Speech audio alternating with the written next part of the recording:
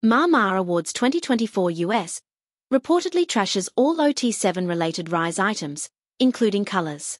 On November 21st, the 2024 Ma Awards, Net Asian Music Awards, began its first night of events at the Dolby Theatre in Los Angeles, California. The first night of Ma includes a list of talented performers, including RIIZE. However, in the weeks before, certain events changed how RIIZE's inclusion in the lineup was taken. After an extended hiatus, it was announced that former member Sunghan would resume activities. It was announced that he would no longer be a group member just days later. Fans began protesting in various ways, including plans to protest at the Ma Awards ceremony in the US.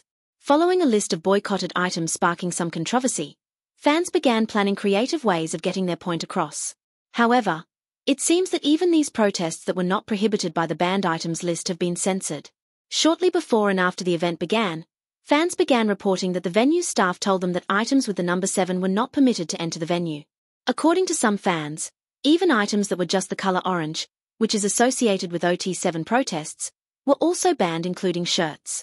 Were directly coming for us OT7 RIIZE and just RIIZE in general at that point. So going in, they already knew about the protest. They knew what was going on. They were warned. They were literally on the lookout. Once people started protesting outside the Dolby Theater, they even had the police, like they had contacted the police, basically letting them know about the protest. So the police was there. Also, we weren't allowed to bring any banners or anything in. And okay, you guys can be like, oh, maybe it's just banners, no banners or whatever. But anything orange was not allowed in. So I had an orange ribbon. They made me take it off.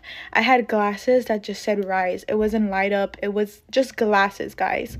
And all it said, it was like RIIZE with a 7 on it. And they wanted me to throw it away at first, but I said if I could just take off the stickers, and they allowed it. They allowed it with the stickers off.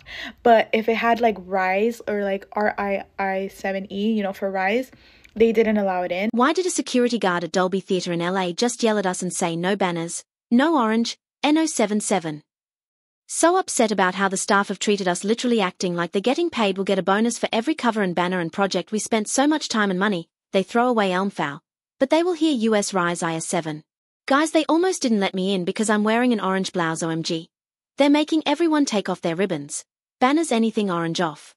Fans have called out the seemingly sudden change in what was allowed in, criticizing SM Entertainment. Changing rules when people are already entering the venue is not only disrespectful but insane as well, because you told people no banners? Okay, they changed projects and now you're even hesitant of letting someone in because they have an orange blouse? Have some shame. Can have funeral wreaths up for days and never take them down, but damn near making people take orange clothes off. With or without Sunghan is RIIZE color not orange.